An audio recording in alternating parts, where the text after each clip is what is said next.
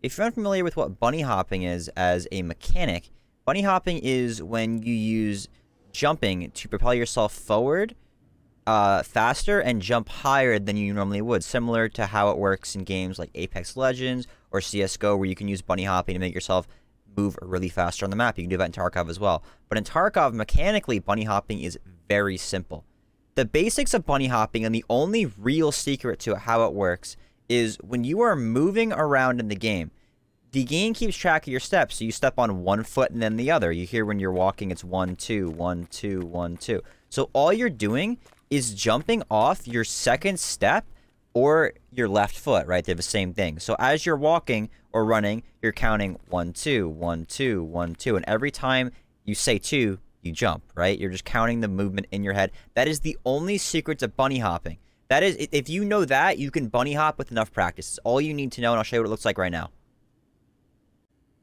Now that you understand the basics of bunny hopping, something that a lot of people don't know is you can actually extend the window in which you can bunny hop on. So there's a small window on the second step that you have to get good at practicing the timing for to be able to jump for a bunny hop, but there's a way that you can cheat and extend the window, making the timing a lot easier. If you ever notice when people bunny hop, they free look a lot, right? A lot of people when they're bunny hopping, they're free looking, which isn't abnormal, but free look gets used a lot in this game to peek angles and hallways and stuff.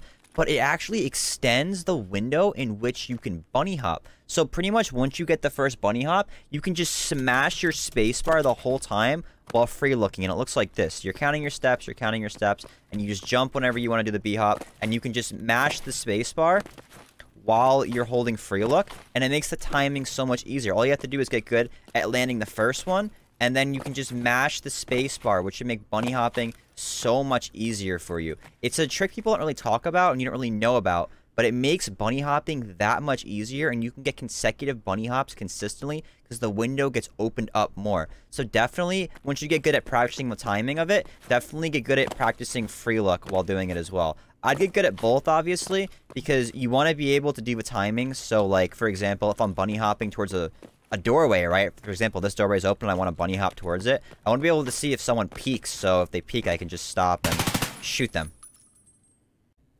Now that we understand the basics of bunny hopping, which is jumping off our second step, which is our left foot, and we know about using the free look mechanic to extend the window in which we can bunny hop so we can get more consecutive bunny hops, I want to talk about using bunny hops to abuse other game mechanics, like right-handed peeks, which is when you peek a doorway from the right side, where your right hand comes out first, or your right shoulder.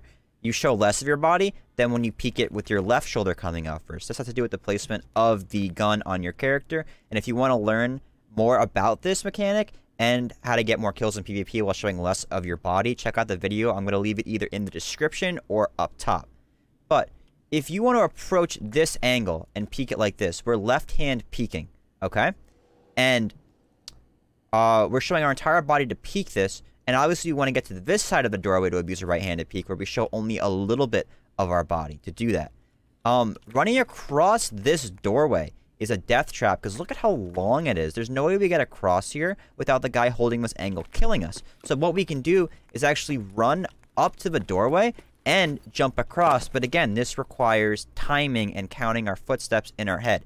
There's another way to do it, which is more advanced and easier, which is when you approach the angle like this, you actually use a mechanic which is just jumping in place to reset your steps. Every time you jump in place, it resets the count of your steps. So now whatever count you're at, if it was 1 or 2, it's reset. So now you can step twice while free looking and jump. So you get a guaranteed B-hop across. You don't have to do a little baby jump and get caught in the doorway and die. So again, all you have to do is run up to where you want to B-hop, jump in place, and then jump across like that. You can even utilize this mechanic in places like Skybridge, for example, where again, it's like Freezer, where the doorway is super wide, and we don't want to left peek here because we're going to show our whole body, but running across will get us killed.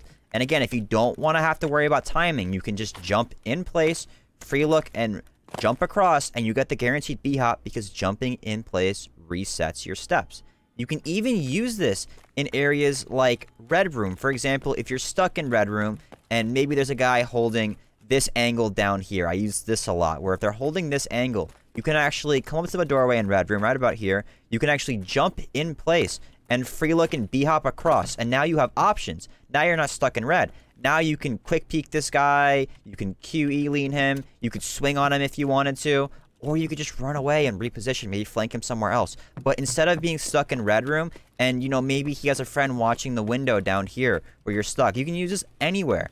But this lets you utilize the mechanic where you can jump in place to reset your steps, and then jump across. So now you're safe. You can peek someone. You have more options. You can use this to get away. Or the other option where you could jump like this and you could jump across. So now you're in the doorway. You're safe if there's a guy holding it and you don't want to go down there. You know, you have options and you can utilize this new mechanic that you've learned to get more kills and get away safely at the same time. I just want to talk about using bunny hops in one more way, which is in areas like stairwells like this, where you don't want to left peek out of a stairwell to a guy holding an angle like this, or holding an angle here, maybe he's here. You don't want to left peek out of here because you don't have the info, and, you know, left peeking is bad because when I'm here, I can't see him, but he can see my head. And you want to right peek, but getting across here is so hard. You can do the exact same thing, where you jump in place, and you can cross just like that. And there's a clip of me actually doing this in my stream, where I jump across like this and I swing on the guy. It looks like this.